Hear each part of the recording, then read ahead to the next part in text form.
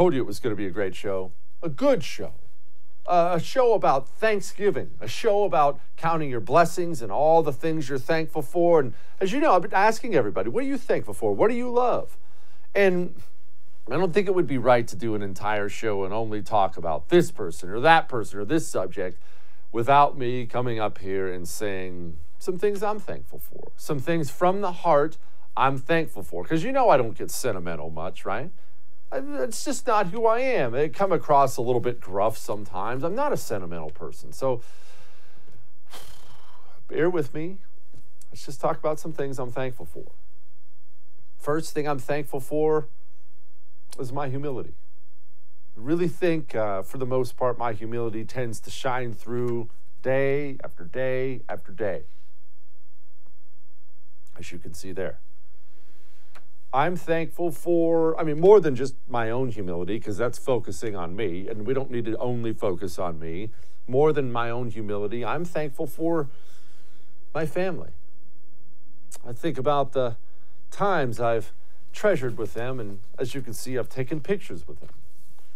I'm thankful for having certain special abilities other people don't necessarily have. You see, I understand that I've been given two hands and I've been given a mind that works differently. So when I can build a shed with my bare hands, that's something, honestly, I'm grateful for. I think it's wonderful. And it's not just me. I don't want to act like it's just about me. I'm grateful for the memes you guys send me, especially the ones that include pictures of me, even ones that insult my freakishly large height. I am thankful for companies that sell products made in the USA, especially products with such beautiful designs on them. Just absolutely beautiful. Oh, you can go to thefirsttv.com/store if you'd like any of those. I'm grateful for those.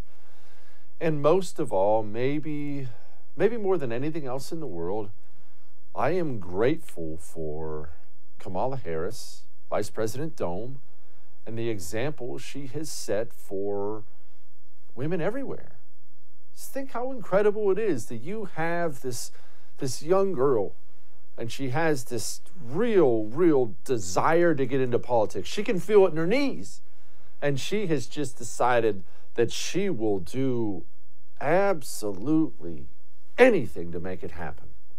And so she chooses to just dive in there and suck it up and make it happen. And look, it doesn't always work out. Sometimes when you dive in like that, especially when it's that deep, sometimes it doesn't work. Sometimes it doesn't work. But sometimes at the back end of all that, sometimes all that hard effort, sometimes it pays off. Sometimes you may begin in the dumps. You may begin on your knees. Sometimes you end on the top of a mountain. And I think it is a true rags to riches story. I salute Kamala Harris. I salute her as being a model to women everywhere of how they can truly get ahead.